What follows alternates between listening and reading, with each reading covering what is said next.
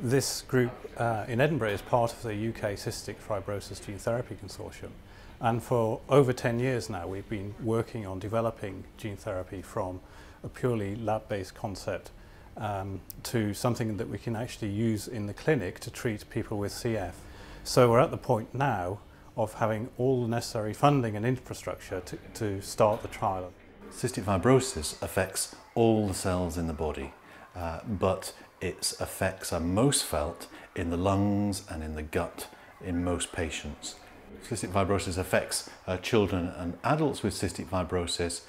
mostly by causing them to have a buildup of mucus within the lungs, and that buildup of mucus becomes infected, and once it becomes infected it begins to damage the lungs, and that damage ultimately leads in most people with cystic fibrosis to an early death because of respiratory failure. 130 patients are planned to take part in the trial, which will take place in clinical sites in London at the Royal Brompton Hospital, here at the Royal Hospital for Sick Children in Edinburgh and Western General Hospital. Patients that are recruited to the trial are asked to come here to the Western General to a specially designed cubicles in which we give the nebulized treatment. And when they come for a treatment, we're giving this treatment by inhalation, so it's in a liquid form, and we put it in a nebulizer, which is this device here,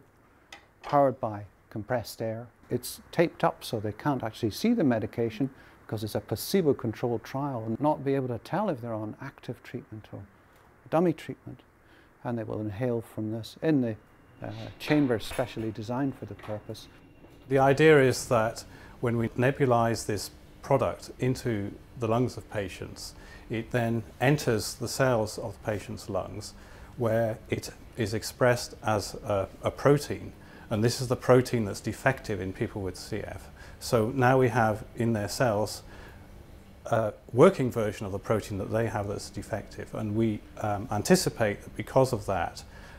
their lung condition will improve, and we know that this is likely to happen because of experiments we've done obviously in the lab, in cells and so on in our preclinical work.